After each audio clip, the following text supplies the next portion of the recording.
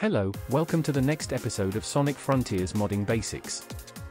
Sorry for taking so long to make this one, and it will probably take that long for the next one too. But anyway, let's get started. We are going to be modding the gameplay physics using 010 editor. First we open up Hedge Mod Manager. I already have a mod created, and if you don't know how to do that, it is explained in the previous episode. I am going to right-click on the mod I want to edit, and click Open Containing Folder. This takes me to the mods folder. In another window, open up the Sonic Frontiers folder, go into Image, x64 and then Raw. You will see a folder called Character. Open that, then copy playercommon.pack. This is the compressed folder where the player's physics are stored.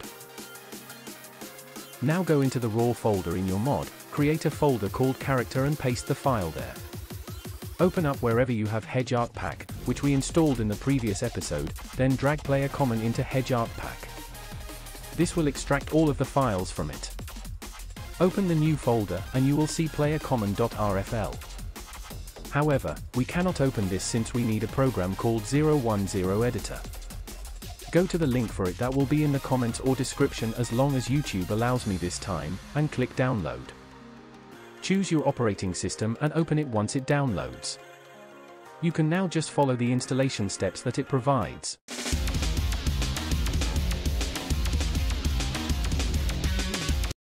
Once it is installed, right-click on playercommon.rfl and click Open With, then select 010 editor. Now don't worry. The numbers and letters on the screen look sort of scary, but there's a way to make this easier to read. We need what is called a template, which basically reads the file and turns it into lists of values, which we can work with. Go to Templates at the top, click New Template and go to the other link in the description where you will find a huge list of binary templates. The one we want is Sonic Parameters.bt. Click on it and simply copy it into the new window in 010 editor. Press Ctrl and S to save it somewhere. You can call it whatever you like.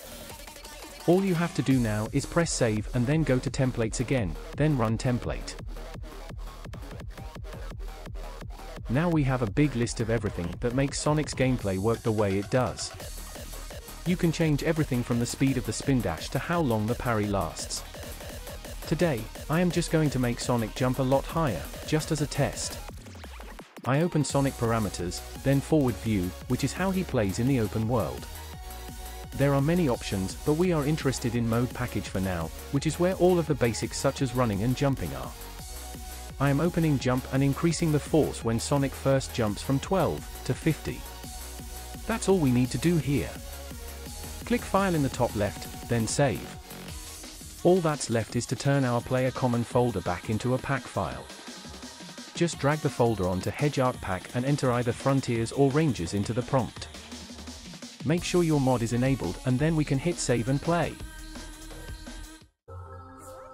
As you can see, when Sonic jumps, he goes quite a bit higher than usual. Now, you can try changing character physics for yourself, to see what you've learned this episode. Try changing Tails physics so that there is no delay before gaining height after starting to fly, since this makes platforming slightly quicker and more enjoyable. But that's all for now. Hope you enjoyed and learned something new. I will hopefully make more videos in future, perhaps on model swapping once I actually manage to do it myself. See you soon!